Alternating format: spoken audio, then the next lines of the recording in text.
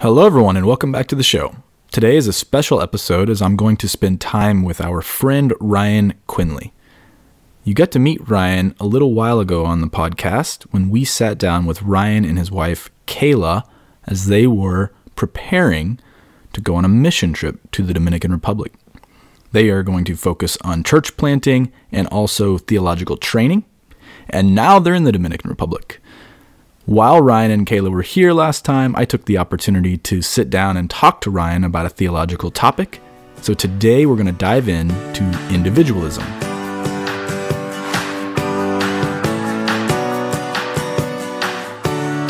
So thanks, Ryan, for coming. Today we're going to talk about an interesting topic, I would say. Yeah. And, well, maybe I'll just say it, and then maybe I'm going to put you on the spot and have you say what we mean by it. Sure. So I think what we're going to talk about a little bit is individualism as it relates to the church, but specifically maybe the Western church. And before we do that, maybe we can define those a little bit. How would you take a shot at those? Right. Maybe we should kind of trace some of the roots of Western individualism and explain how that still shapes us today. And maybe talk about some problems that this has created and how we think about life in church, etc. But by individualism, basically just that we define ourselves as an individual as opposed to in relation to a group. And it's not maybe total or complete, but we often think of ourselves as individuals before we think of ourselves as part of a group. Right? So if you ask me, hey, talk about yourself, I might first say, well, I'm a student or a missionary. I may not say, my father was so-and-so, my grandfather was so-and-so, because I'm just not thinking in those terms. I'm thinking of me, myself, and I, not all those who I'm related to and who surround me.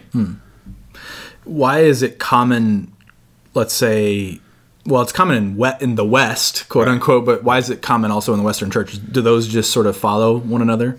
Right. It's just the Western church finds itself in the West, right? And so we think like Westerners. And this is not necessarily a bad thing. There's no way to get out of that completely. You can't not think like yourself, and you can't not think like your culture to a certain extent. You can always be critical of it. You can always appreciate and utilize other insights from other places and other people. But the Western church is Western. And so there's no escaping that completely, and there's probably not a desire to escape that completely. Right. It's not always just a bad thing. So when we talk about individualism, though, and even like you said, hey, I'm a student, whatever, it seems like when I think about the individualism that comes from the West, so to speak, there are some good elements here, right? Like, hey, I take personal responsibility for things, and I strive to be better, so to speak. That's sort of the most individualistic you can come up with. And then, of course, biblically, you're not saved by someone else's faith either. So we know there's usefulness in this mentality that, hey, I have to do something personally, personal faith in Christ, for example. But how might it go too far? Or what would be your thoughts on that? Right. It's certainly the case that there are individualistic aspects in Scripture. Right? Scripture never eliminates the individual. There are certain philosophies or certain theologies even that would eliminate the individual. It's all group. It's all one. And there is no individual. And that would be an overcorrection to go there, because we do appreciate the individual. And, myself as a Baptist, the individual's faith, and not being baptized as a baby, but baptized when I myself have faith, So thinking about individuals and thinking individualistically is not bad. It's when individualism detracts from other truths and biblical truth and understanding certain parts of Scripture and life in the church that maybe we need to take a step back and bring in some critique that other people might offer to us. Maybe it's a good time to dive in. Which ones would you come up with sort of from an example perspective that maybe we could use as an example that people might go, oh yeah, that is how I think about that in the church? Sure. So, let's just go back a couple hundred years first. You could go back farther. You could go back to the Reformation. You could go towards the breakdown of Aristotelian thought. And all of that is kind of the stream that starts Western individualism. But one of the thinkers that people often point to is Rene Descartes, writing in the early 1600s. And he got by himself, and he said, I'm not going to think about anything else besides what I myself can think of in my own mind. And he eventually grounded his entire philosophy on that. He says, I think, therefore I am. First he said, I doubt, therefore I am. And so he understood that he was a thinking thing. And that's how he defined himself, a thinking thing. And based on that, tried to define or give proof for God. He did not know for certain that other individuals existed. He only knew that he himself existed until he could finally get there logically, rationally. After the first step, the foundation of him understanding that he himself is a thinking thing. And so that, this, along with other philosophical factors, this is where Western individualism comes from. So if we approach things in that mindset, that me, myself, and my own mind defines truth. I know truth based on my own thinking thoughts, not based on anything else outside of that. I have to doubt everything except what I think by myself. This maybe isn't so helpful. And perhaps not so accurate. And so there's certain things in the church that we see we kind of think that way. Not just like Descartes did, because it's been a couple hundred years since then, but we still have that individualistic tendency. So thinking like singing in the church services is just me and God. When Colossians says, sing to one another, teach one another in songs, hymns and spiritual songs. I challenged someone one time, find a modern song that teaches one another. That you sing to one another. And he couldn't think of one. He's a music leader guy, and he couldn't think of a single one that he sings that is us singing to one another to instruct one another in the faith, because it's all just me and my relationship with God in the song. And not that that's all bad by any means, but if that's all we have, we're coming short there. Yeah, when I think about, it's funny you bring up the singing and the worship songs that we hear today. Yeah, just reflecting now, almost all of them are about who I am, and maybe hopefully in relationship to God, but who I am, and what that means, So that's an interesting thought. Yeah, and you think of the Lord's Supper, for example. This is, by biblical definition, a corporate event. It's supposed to celebrate us in Christ and talk about His promise to the church and our declaration of Him as one body and one loaf and one cup. It's all about unity. But when we take it, we sit by ourselves and contemplate our own individual sins against God and our own little hearts. And we don't think about our neighbor sitting next to us even. There's no unity. There's no corporate element. We just think of it individualistically. And this is a misunderstanding of what the Lord's Supper is. It's a supper, gathering around together as one body. It's a very corporate event that we treat very individualistically because we just have this very individualistic mindset. I'm thinking now, and maybe, I don't know if you have a thought on this, that when I think about so now going into Old Testament, New Testament, when I think about the Jews and their traditions where they celebrated in the Old Testament, they were always these group gatherings, right? If it was Passover or if it was just the Sabbath itself, like just they were social.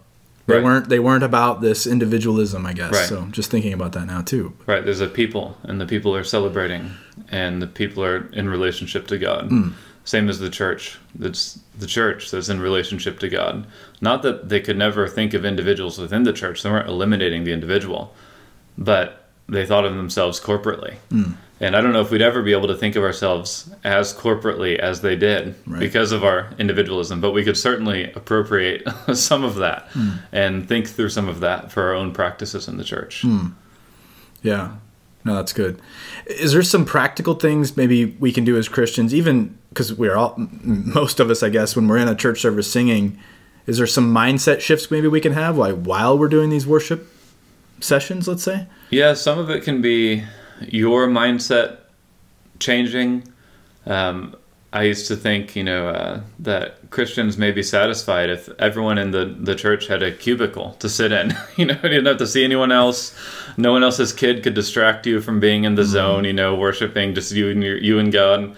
And not thinking of it like that would be a helpful start. Of thinking of it, hey, this is my family that I'm here with. These are my brothers and sisters, and we're here together for a reason. I'm not just at home sitting watching this on TV by myself. We might be with COVID right now, but this is a problem normally if we think of it normally like this. I used to teach middle school Bible, and the students in the class had trouble thinking of any reason why they actually needed to go to church, because they could do it from their homes. And so this is just a major problem in our mindset. This is not what church is. Think of all the one another commands in Scripture. One another this, one another that, and do this to one another, do that to one another, all over the place. I mean, you have to Google them to find them all. Can't do that sitting at home. Yeah. The church is a body and it's supposed to function like a family. I can 100% relate to the idea of being in church and being almost worried that I might distract or be distracted. Either way. Right. And this is where I think I maybe overstretched an idea. The idea being I should be reverent to God. I should be sensitive to what he might be wanting to tell me. But I almost, had this like box mentality, like don't be distracted by anything else. Oh, some kid's screaming, make sure that kid gets quiet. Right. That was the first thing that came to mind. Not that's pretty awesome that we've got this little one that's also part of our church body. So I can 100% relate to that. Right. And it's not the case that, no one likes sitting at a dinner table with a kid who's just out of control. Yeah. Right. So it's not suggesting that we just need to, anything goes in the worship services because, we're a family after all. That wouldn't be a good family. Right. But we do need to think of it more corporately. Yeah. This idea, and you mentioned it briefly, but I think it's all such a perfect picture, and it gets expanded later too. But being the body, and that we're all parts of the body, and different parts too. So that there's this interesting piece that the parts of the body are individualistic, but are not viable outside of the body. Right. And I think it's such a great analogy for us to think about. Like, my nose isn't very useful if it's on the ground. It's part of the body, and it's actually better when the rest of the body is better. So if you want to bring that in too, and the rest of the body is better if that part's better. So it's just an incredible analogy for us to think about, I guess. But maybe back to your point about don't get overly oriented one way or the other, perhaps. Right. And I mean, to the analogy, it's the biblical one, and Paul talks about we need each other in the body. Especially thinking of like Ephesians 4, God's gifted teachers to the church. We need teachers. A lot of people think that the best way, the most understandable way to read the Bible is to get alone, read it really quickly, and then understand what it means to me. And this is quite problematic in our churches, that we have everyone without much guidance, without much help, without much any attention paid to a teacher, someone to help us understand what we're reading. We just think we've grasped it instantly. I just read the text and boom, there it is for me. And I've got my meaning from it, and I'm good to go, and I pray and go about my day. And this type of Bible reading really is secondary to the Bible reading in the church. We're reading it publicly, and it's being proclaimed and explained by a pastor teacher, right? And we're learning from the teachers, and we're going deeper, and we're understanding it. Not just saying, okay, I think this means to me. I mean, everyone's been part of a Bible study where you just go around the room. Everyone reads a passage, and you say, okay, what does it mean to you? Oh, that's really great. Well, what does it mean to you? Oh, that's really cool too. Yeah. It's just something different. It means all kinds of things. This is maybe not so helpful. It's excellent to read our Bibles on our own, and we should absolutely do that. But we need to make sure we're not being too individualistic about that. And especially when we have so many resources available to us. There's so many great teachers, and they've written their insights down. And those who write books don't just do it for fun. They're gifts to the body. They've been gifted as teachers, and they're writing this down for us to understand. And not everyone has to read all the books, but we have so many resources that we could really improve our individual Bible reading time by taking some time to learn from others in that as well. as you were talking about that, I was thinking both that makes a ton of sense. In other words, you know, the whole standing on shoulders of giants, so to speak. Like, there are people that have come before us that have written some things down and whatever. But how do you cut through, you know, the wheat from the chaff, so to speak? How do people find where should they be listening to, or at least how do we get in sort of the right framing so that we know what is true and trustworthy and how to do that? Any thoughts for people? Yeah, and this is just where the importance of a church comes in a church being led well by a pastors or elders or whatever you have in your church, to be guided and shown, because not everyone can just figure this out really quickly. Like, if I pick some other topic, I don't know, like weight loss or something, and just searched on Amazon for some book, I may find something horrible. You know, I have no idea. But if I kind of have a way that's been already lit up by a pastor or a teacher, you know, and to follow the analogy, a weight loss coach, you know, here's some authors I really recommend, or something about that topic that you're interested in, then that would be helpful. And there's a way to start thinking about the Bible, to think about theology, that you just keep in mind as you're reading. So, for example, if someone's already explained the doctrine of the Trinity to you, and you read the New Testament, and you already think, okay, I know this is true. I believe the doctrine of the Trinity. You can start to see it in the text as you read by yourself. Not every individual Christian has to come up with the doctrine of the Trinity by himself. You know, this is something that is the church understands, and the church gives to the church as understanding and as doctrine. And then the people in the church read Scripture in light of that, in light of the doctrine of the Trinity. And that goes for many other doctrines as well. Yeah, this reminded me of something I was reading about individualism, and one of the dangers was when you go so deep into the individualism. It reminded me of Descartes, who you mentioned earlier, that it basically can take you down a path where I have to discover everything as if I am the first person to walk on this land and have to figure out what this discovery, or the first person to sail a ship, and I'm the first, and I gotta go figure out how to navigate through the ocean. It's almost like you can get down in that path. And in fact, this article I was reading was maybe, let's say, drawing a bit of a correlation between that phenomenon and today's phenomenon that people are trying to blur the lines of religious denominations, is the kind of what they use, but just, where is your grounding? It was almost like, well, whatever you feel about the situation, or whatever you feel about God is what you should believe. And then, oh, by the way, because you're individualistic, you shouldn't challenge anybody else on their views, because that's their own thing. And so there's this, it's almost like a vicious cycle, I would say, that you can get into. And there's different streams of philosophy and religious thought that's come down to produce these different areas of emphasis. But yeah, you have certain people, and I tend to be more like the first, like, okay, I need to figure everything out. I better make sure I understand everything. And realizing, no, I can't do that. I need to rely on other people. No one can know everything. And that should be very obvious to us.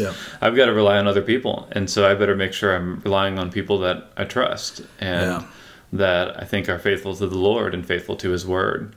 And then the other side of things, where you have, just like we were talking about the Bible study, you know, your truth that you get from every single passage of Scripture is something just for you that no one else would have found.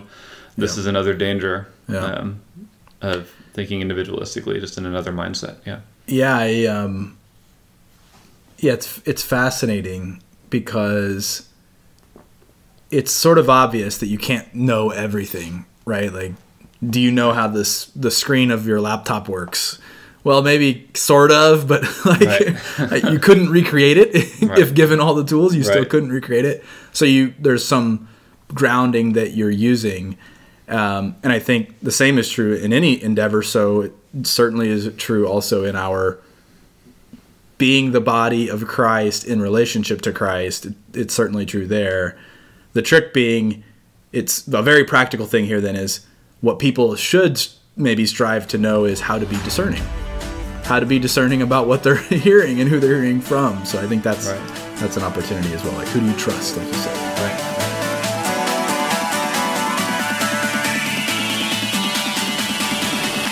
Well, one way to kind of think through this practically and doctrinally, as we've been doing, is to think about what we mean when we say the word salvation. Right, when I say salvation, many people in the church, in our American Western context, think, right, that time when I said the sinner's prayer or something and I was saved, an end of story. Right? And that's fine and true and good, but that's a limited picture of what we see in Scripture, of what salvation means. Salvation, of course, no one means that it just involves me, but oftentimes that's where we're looking, is just how it affects me, how it involves me. And we're not looking at, say, the big picture of salvation, how it started and where it's going and how we're all involved and what all that means from Genesis to Revelation, the meta-narrative, the big storyline of Scripture. It's a lot of things there that we would miss. I mean, you think about the Psalms and David as he's speaking, and how this is pointing forward to Christ and the way he picks this up and takes it as the King, the Messiah. And we miss all these details in Scripture sometimes because we just read it for, oh yeah, I'm like David. I think like this too. I think about God and I'm saved and God saves me, and that's really nice. And that's true, and that's fine to think it like that. But we miss sometimes these big pushes and signs in Scripture saying, hey, look at this salvation that God's bringing the world, and look at where this is heading. Look at where history is heading, the new heavens and the new earth. And we miss that because we just think here and right now with only me involved when we think of the word salvation. Yeah. Yeah, and I think maybe you can also kind of get into more of a me versus the world in some ways is another way that manifests, right? That you can kind of say, well, hey, if it's about my own salvation, but look at all the pressures outside of me that are, happening in society that I don't like, so to speak, versus the bigger picture of what God's doing. We know the ending of the book. Let's put it that way, right? Right. Yeah. Okay. Good. One quote I want to read from C.S. Lewis, it's in Mere Christianity. He talks about this idea of being individualist, or maybe collectivism would be the opposite. And he talks about this. So I'll just read it real quick. I think it's an interesting maybe ending for us.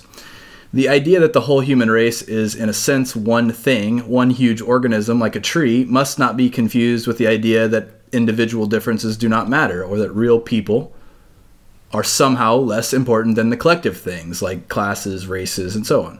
Christianity thinks of human individuals not as mere members of a group or items on a list, but as organs in a body, different from one another, and each contributing what no one else could. When you find yourself wanting to turn your children, or pupils, or even your neighbors into people exactly like yourself, remember that God probably never meant that to happen. You and they are different organs, intended to do different things. On the other hand, when you are tempted to not bother about someone else's troubles because they are no business of yours, remember that though he is different from you, he is part of the same organism as you. If you forget that he belongs to the same organism as yourself, you will become an individualist. If you forget that he is a different organ from you, if you want to suppress differences and make all people all alike, you will become a totalitarian or collectivist. But a Christian must not either take a totalitarian or individualist. I feel a strong desire to tell you, and I expect you feel a strong desire to tell me, which of these two errors is worse. That's the devil getting at us. He always sends errors into the world in pairs of opposites, and he always encourages us to spend a lot of time thinking which is worse. You can see why, of course. He relies on your extra dislike of one error to the draw of you gradually into the opposite one. But do not let us be fooled. We have to keep our eyes on the goal and go straight through between both errors. We have no other concern than with either of them. And I like the way he illustrates the organisms of the body. I think it hits kind of what you were saying earlier. If you can get into like, hey, my faith is mine. By the way, it's private and it's what I feel about it. Okay. And I don't care what you do anyway. You're separate from me. You're not part of me. Right. That's I would say individualism, especially in Christianity, that gets really dangerous. Right. Yeah. And our our pride gets in the way too. Think of 2 Timothy 3:16.